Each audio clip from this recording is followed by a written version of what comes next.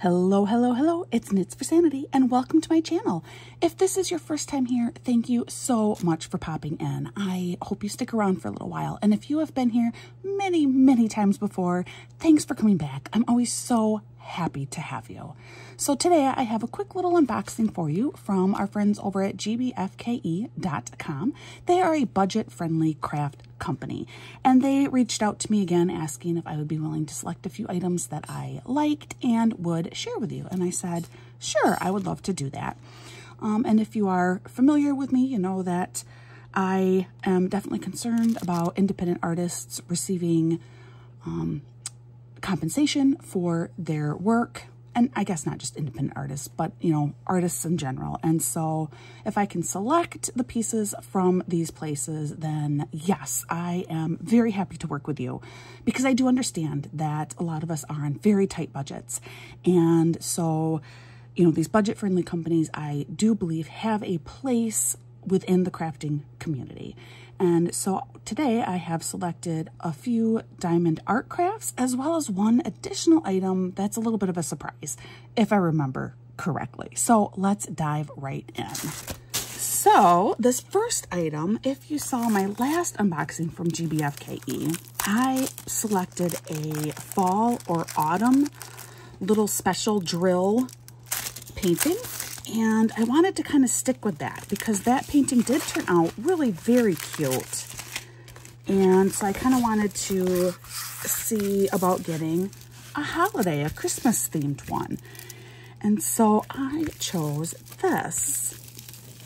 This is super sweet. This is, oh look, I just noticed here we have little elf feet down here on the bottom of this mug. This looks like this could be like a hot cocoa beverage, maybe. I see a straw. This looks like some kind of a frozen, maybe it's a frozen hot cocoa. Here we got elf legs sticking out from the top of the mug. I'm not quite sure how that works. But really cute. You know, this straw is decorated with a little elf straw marker. We have some baubles down here. Looks like a large lollipop, peppermint lollipop up here. We even have a little lantern down here in the corner. I am a sucker for Christmas lanterns. This is really, really cute. Let's go ahead and we're going to take a measurement. My guess is, like most of the time, this is 30 by 30 centimeters if you do the whole canvas, and typically the actual image is indeed smaller than that. So all I have to do now is find my measuring tape, which fortunately I did keep it in a pretty accessible spot. Sometimes I don't. So to measure the actual image size, yes, it is 25 centimeters across, and it is a little bit bumpy here. Probably 25 centimeters both ways. It's a little hard because I can't get it to like quite flat. You know, actually I would say it is probably about a half a centimeter shorter this way, vertical, than it is horizontal. And eyeballing it, that's how it appears to me in person too. So it might be just slightly off from a perfect square. That is, I mean, that doesn't bother me. That is of no concern to me at all. And it is, of course, it is a partial drill painting, which means that not the whole thing is covered in drills. Instead, you just highlight a few areas. And in this case, it looks like we do mostly outlining of these images. So down here, like this bauble, you just have some outlining on the lantern here. There are a couple places where we do have closer to a full drill approach, like the foam that is in this drink right here. That is full of crystals there. And it is a special drill canvas. So in this case, that means that we are looking at mostly a bunch of lovely crystals, but we do have a couple other unique ones in here as well. So I am going to pull out this sleeve of drills so we can look at it a little bit more closely. So as we can see from our legend, we have 11 colors or different types of drills. It's you know, with these partials and special drill canvases, it's hard to say colors really, because usually you're looking at different types of drills. And as is the case with most of these smaller kits, they are not, there's not a DMC code. Instead, they just use like a number system, like here, 1, 2, 3. This one stays just 1 through 11. Sometimes they'll introduce some letters of the alphabet. But here are all of our gorgeous colors. Red and green, another type of red, more green. Definitely very holiday looking. And then here, the last 3 are your other types of drills. So here we have a gold ball. This one is like really fun. This is like a larger red AB round drill is kind of how I think to describe it. It's really, really pretty. I like that one a lot. And then we have some of these like marquee shape. And again, this is not like a white crystal. This is like a, again, almost like an AB crystal, or maybe even like an opal, but it is definitely like a multi, I mean, it's very, very, very pretty. So these drills are super fun. Really, really pretty. The canvas itself, again, you know, this is a budget company, but the canvas is thick. And in fact, it is, I believe it is thicker than the canvas for the little autumn one that I got last month. So this one actually may have a better result in the end. Last month still looked absolutely fantastic when it was done, and I really, really enjoyed it, which is why I wanted another one. But because the canvas was a little thin, when I put the sealant on, and I did need to use a sealant, there were a couple of spots on the canvas that because the canvas was thin, you could see that the sealant had been applied there. From a distance, you can't tell, and it still looks amazing. But this canvas does feel to me like it is a little bit thicker, and so that might not even be an issue this time around. You do have legends on both sides of this canvas, as well as a little bitty image up in the corner. Cute. Very, very cute. So I'm super excited to get this one done and share it with all of you. Oh, yes. Oh, okay. This is, wow. All right, this is larger than I was expecting. Right now, you're probably looking at it going, well, what is it? These are bookmarks. They are corner bookmarks. So let's take these out.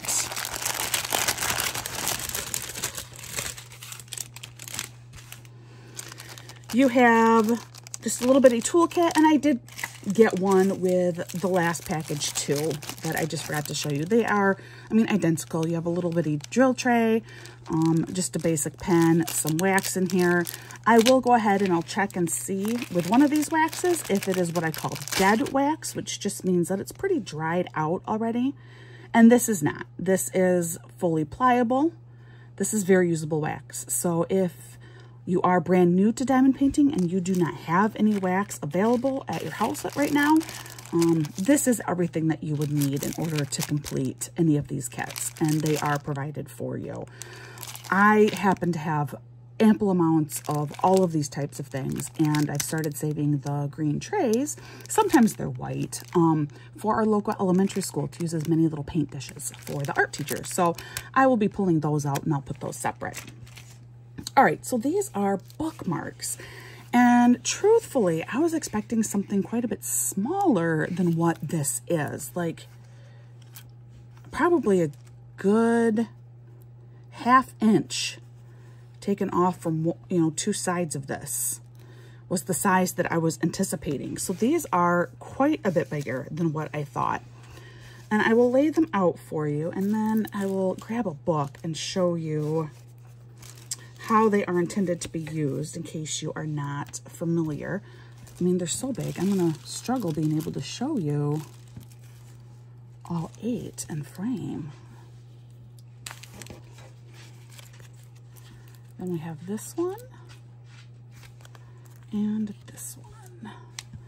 So 8 different bookmarks. They are indeed all individual. So even ones that look quite similar are not. You know, these two look pretty similar, but then when you look carefully, you see that they are not. So they are all unique snowflakes, which is so fun because As you know, every snowflake is unique. And so every snowflake bookmark is also unique. That's just a little bitty touch that somebody somewhere thought of, and I appreciate it. All right, let me grab a book. All right, I have a Paul Auster dual novel here. If you're not familiar, he's a pretty spectacular writer. Definitely not leisurely reading though. So, but what you do, and that's why I thought these would be smaller, is I feel like for a book like this bookmark is almost overwhelming. But you put it on the corner, just like that. And then that is your bookmark. So these would make lovely gifts. Liz Harrison at Scotty Dog Crafts, she had a brilliant idea that I heard over a year ago now about using things like this for school fundraisers or, you know, a club fundraiser. But yeah, that's what you do with these.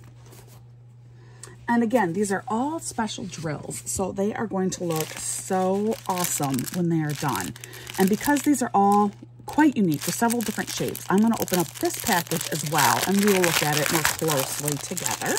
Now, it should be noted, there is no legend or anything like that that comes with this kit, but it is not needed. As you can see, each bag is labeled. Here is a number 1. So anytime you see, if I can find one, here we go. So anytime you see a 1 on a bookmark, that is where you will put down that drill. This bookmark also has the letter C on here. So anytime you see a C, as well as the letter A and K, and that is how you would do this kit. A legend is not required. But they are all pretty much a blue or a blue themed drill. So here's one blue crystal. Here is a lighter blue crystal. Here is a very similar crystal to, in fact, maybe exactly the same as our last kit, just larger. Yeah, I think those are exactly the same. It's just this bookmark kit. These are larger. Again, very similar, different shape. Very similar again. Slightly larger yet. These are even larger than these. Oh, look at these. Those are so pretty. These are like a white, silvery star. I mean, those are really pretty. Wow. Here's a large round blue. Here, oops, got stuck there. Here we have a few little bitty stars. So where do we use these stars? That is symbol O. I'm just kind of curious, what has stars on it? You guys probably see it. Oh, here we go. So here's like an O. So stars go on the edge of these. Oh, that is going to be so pretty. Do you guys see that anywhere else, or is this the only one? I think this is the only one that's going to use that drill. That's really cool. And then here we have like some really clear blue, like Caribbean looking water teardrops. Here's some lighter blue, kind of an AB coating to those. And white, very similar to these, just a little bit smaller, and obviously white. And then another light blue teardrop crystal. Kind of more of an aquamarine, actually. There is definitely a green tinge to that. Super fun. I love these crystals. I love the variety of shapes in there. These are really quite lovely. Like I said, they are larger than what I thought, and that's not all bad. I mean, yes, it looked a little bit overwhelming in my little soft cover book there, but the flip side of that is you're not going to lose them. If these corner bookmarks get too small, they don't stay on the page. This is going to sit and stay in your page. So that is definitely a benefit. There is a question that I do have. Yeah, so the one thing that I do notice about these, and it may not be an issue, it may just rip off real easy, but the plastic coating on here, or not coating, but the plastic top that you have to remove is stitched into each bookmark. So it has the possibility of maybe leaving a little bit of messiness that you might need to pull out some extra plastic pieces in order to get a clean sewn edge here, which, you know, a pair of tweezers, if that is the case, would not be an issue. Typically, though, I have found, like I said, I don't want to do it just because I don't want to ruin the integrity of the glue under here. But what I have often found is usually when it is sewn in like this, it often just rips out really easy, especially with a nice thick sew job, which this is. This is double threaded. I don't know if you can see that, but it is double threaded sewn in there. So it is a really thick sewing job that has been done. So I suspect the plastic will not be an issue when I tear that away. I am really actually very impressed with these. I'm quite excited. And now I'm trying to think like, maybe everyone in my family needs a bookmark for Christmas, right? This one I'm kind of curious about. These last two items are more of the unexpected, and I'm not sure what I'm going to think of them. Items. So this one is a clock. Let's see if I can move this stuff out of the way a little bit better.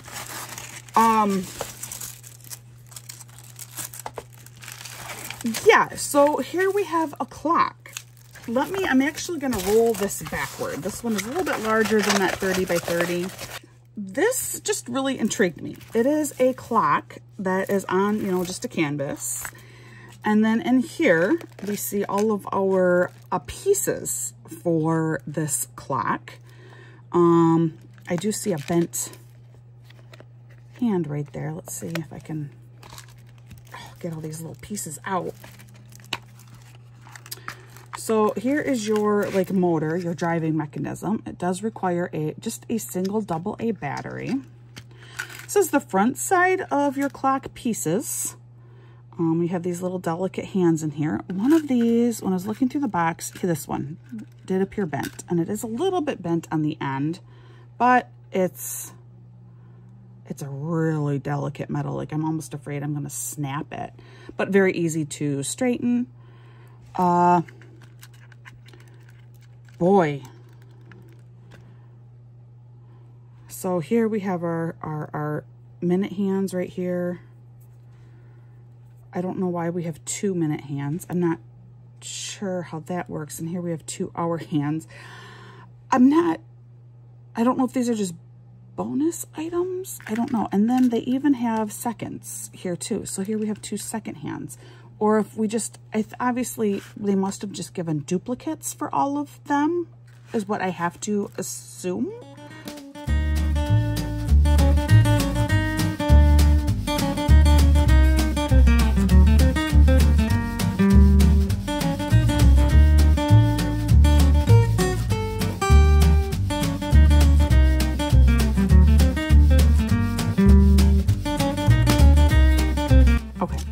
I got it now, guys. All right, so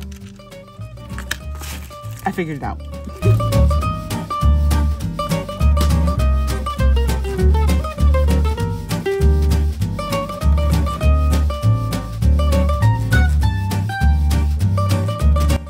That's not going to work at all. What?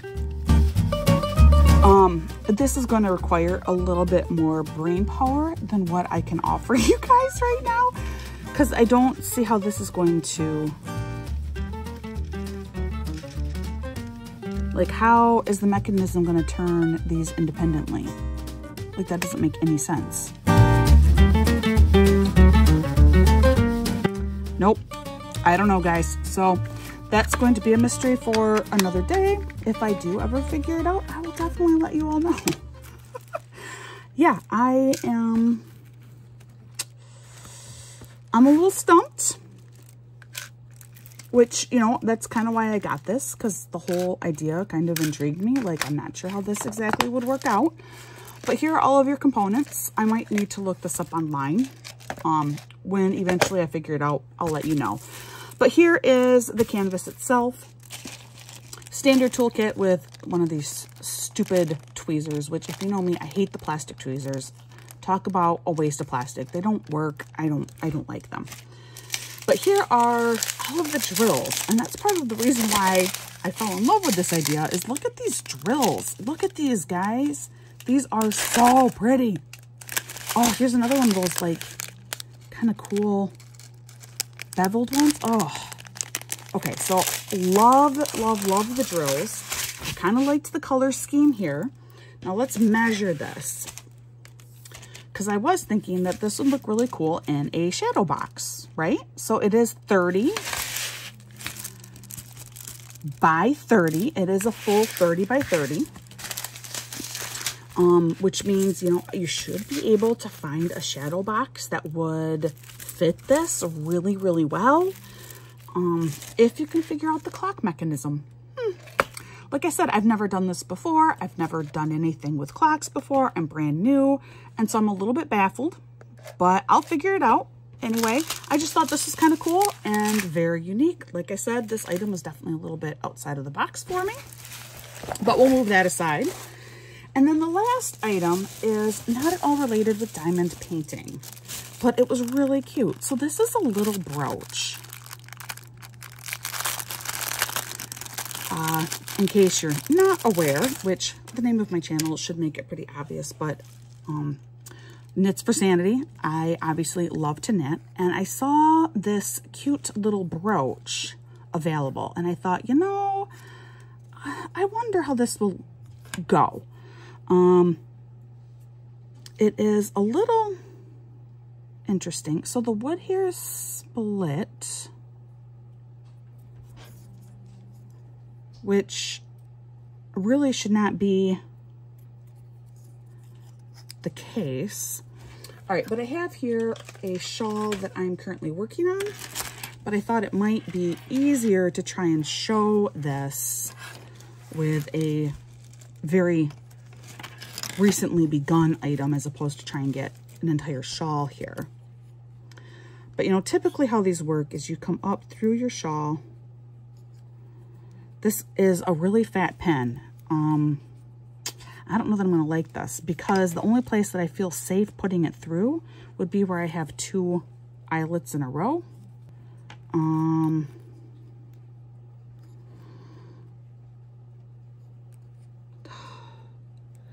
This might not be a good, I mean, you have to do it like this, but like I said, I want it to be where 2 eyelets are perfectly lined up, which is not going to be easy. I mean, you're rarely going to be able to have that with a knitted piece. Let's see here. But I want to show you. All right, so you put him down, and then you put this up, and you put it back down through. I did have eyelets lined up there.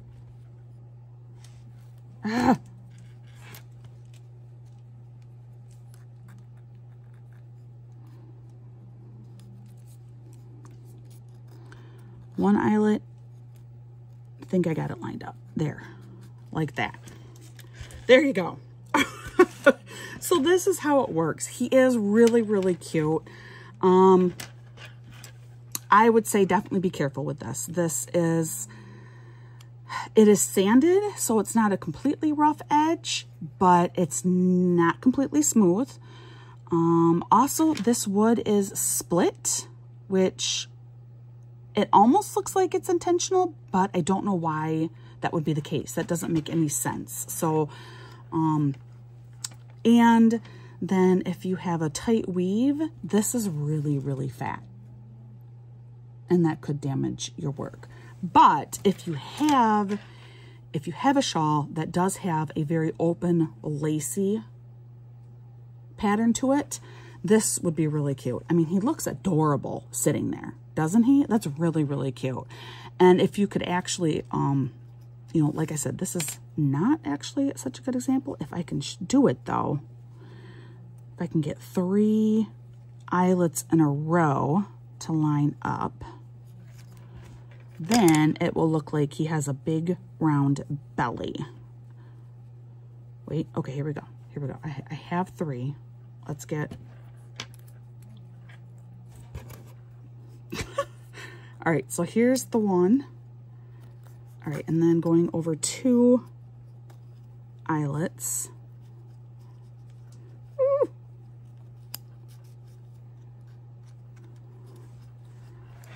Okay.